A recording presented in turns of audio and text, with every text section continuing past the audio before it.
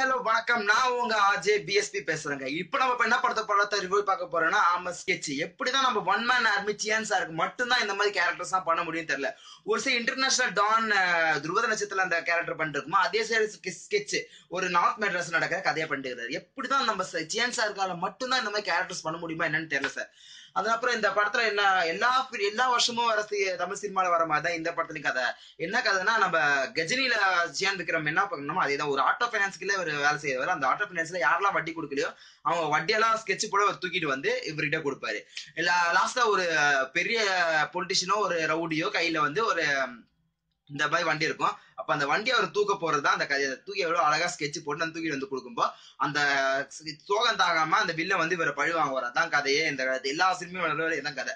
ஆனா இந்த கடத்துல நம்ம என்ன ஒரு ஹைலைட்டா பார்க்கணும், அவர் அந்த டேரக்டர் வந்து அந்த ஹீரோ போற ஸ்கெட்ச் பண்ற விதத்தை அருமையா பண்ணுங்க.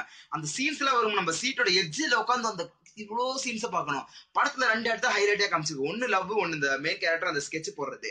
அந்த விக்ரம் சார் வந்து அவ்வளவு அந்த கேரக்டர்ல வந்து அந்த ஸ்கெட்ச் போடுற ஸ்டைல் வந்து அவ்வளவு அழகா ஆட் பண்ணிட்டு அந்த டேரக்டர் அவ்வளவு அந்த கேரக்டருக்கு எவ்வளவு இம்பார்ட்டன்ஸ் கொடுக்குமோ அவ்வளவு இம்பார்ட்டன்ஸ் கொடுத்துருக்காரு.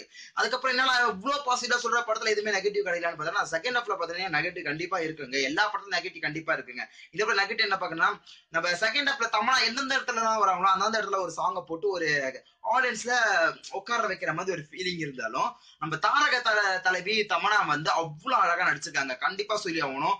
பாகுபலிக்கு அப்புறம் நம்ம தமனாவை ஃபுல் ட்ரெஸ்ல சாரியோட ஒரு குடும்ப பண்ணா இப்பதாங்க நம்ம பாக்குறேன். ஒரு டெரர் கேர்லா பாகுபலியில நம்ம தமனா பார்த்து ஒரு இதா இருந்தா, ஒரு ஸ்கெட்ச்ல வந்து ஒரு ஃபேமிலி கேர்லா ஒரு சூப்பர் கேர்லா இன்னைக்கு ரொம்ப நாளுக்கு அப்புறம் நம்ம தமனாவை இந்த படத்துல பாத்துட்டு இருக்கிறோம். ஜியான் சார் லவ் இண்டஸ்ட்ரியில அவ்வளவு அழகா பாத்துட்டோம். அதே டைம்ல இந்த ஸ்கெட்ச் அழகா அந்த நார்த் மெட்ராஸ்ல வர கேரக்டர் அழகா நார்த் மெட்ராஸ் நம்ம ஐ படத்துல தான் நார்த் மெட்ராஸ் கேரக்டர் ஜியான் விக்ரம் பார்த்துட்டாரு. ஏன் இதுல கொஞ்சம் டிஃபரெண்டா என்ன இருக்குன்னு கேட்கலாம். நார்த் மெட்ராஸ் கேரக்டர் வந்து ஐல வந்து அவ்வளவு பண்ணாதனால இந்த படத்துல வந்து full and full north Madras character தான் பாத்துருக்காங்க.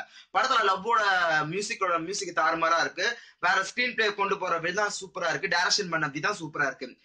இந்த படத்தை வந்து நீங்க பொங்கல் ஃபேமிலியா ஃப்ரெண்ட்ஸா செம்மையா பார்க்கலாம். அந்த படத்தை கண்டிப்பா தியேட்டர்ல போய் பாருங்க.